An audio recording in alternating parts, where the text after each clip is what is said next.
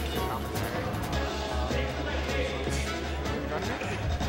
It's been so long since I've ever gotten to sit at a mic and talk about Smash 4.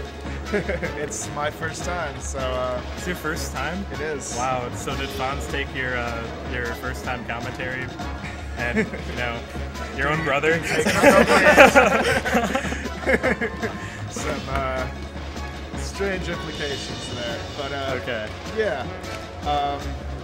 Yeah, BigRig was on here before he got called up to his match. Yeah, seems like a pretty seasoned commentator. It was pretty good to sort of been able to sit Go back. ahead. Take it. Yeah, and BigRig's been he's commentated Smash LLs. He did the last construct, the finals, the losers finals, winners finals, I believe. Yeah, losers finals, winners finals, grand finals. And now he's here, and it's, you know, Madison scene. You know, we're gonna keep it up over here. So we have Fons versus FloppyDisk, and is that a Shiek? It's a Shiek. We love Sheiks here, don't we? We need Sheiks. We have Zero basically Sheiks no here. Sheiks. Yeah. So We're all really bad at the Shiek matchup, unless Minnesota. Good question. how we do it at the concert. Sure, we'll keep it construct level. Yeah. So here's the thing. You and your brother don't think Sheik's the best character in the game? We do not.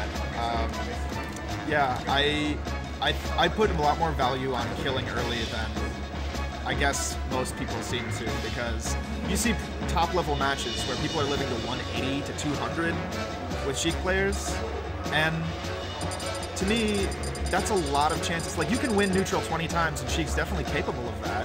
But if you lose neutral once, you're going to be taking so much of a risk just on that one loss of neutral compared to winning neutral yourself so many more times. So all those characters that can really take that you know, lead in neutral with just that one hit, those Meta Knights that get that dash attack into up B, those are things that can really mess up Sheik's day. And we're getting right into the match, Mario versus Sheik.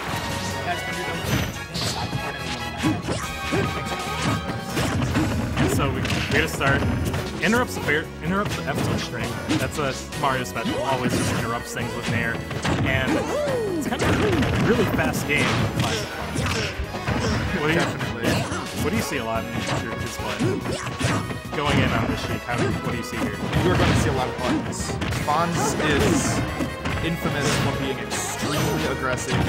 Almost any chance he gets. He's very good at pressing the advantage. And in recent days, he's really upped his neutral game as well. So he's becoming a more complete player slowly. But he will always be known for his advantage. Yeah, I can see that in that. He's kind of sitting there patiently. Like, you can see him, if you want to take that, he'd run up the shield and drop down fair. Right now, he's playing right on stage, making him off. Oh, if the platform wasn't there, but he gets the up air afterwards and gets that kill. 43%, that's it. I know Fons is not a fan of Smash, but I think that's a big reason why. He loves those jump read forward air strikes. Just, he will get those any chance he gets. Alright, whiff to grab. See, that's another thing with Sheik. The things that are normal, that are normalized across characters, grabs, dodges, those are things people can punish a lot with Sheik, on Sheik. That's about the level of punishment. That's where you see Sheik's most mess up is their grabs, you know. That's where people get punishment on it.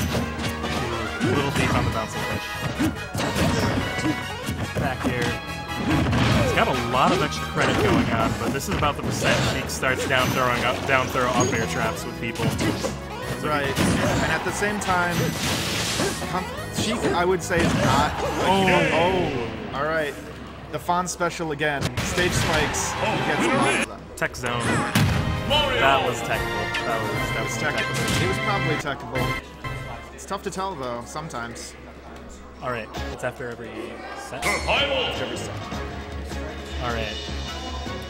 So something we can see, because the stage list, we have 7 stages here. Counter picks are Duck Hunt and Lilac Cruise. Normal neutrals, we all know those 5. FD, Dreamland, they're going to Dreamland. It's a good stage for Shiek. It's like Battlefield with all those cancels with the platforms, but then the lower ceiling really helps her out with, or at least the top platform and the ceiling being lower than that on Battlefield. Really helps her out a little more than Battlefield did. And I know Fons as well is not a fan of Dreamland, and really neither am I. I think it's kind of a superfluous stage, but, you know, I suppose it is different enough for Battlefield to be considered. I just never been a fan of the wind, and never been a fan of the bottom of the stage either. Yeah, the lip on this stage gives every recovery in the game. Every recovery. I've seen Shiek's SD. That happened in one of my Shiek. That doesn't really happen that often. It wasn't off with side B. It was off with all. But this is a lot closer game than we've usually seen. This is the counter breaks so far really working out, getting these counters. I think he's playing a really safe on Shiek. Yeah, I would say definitely.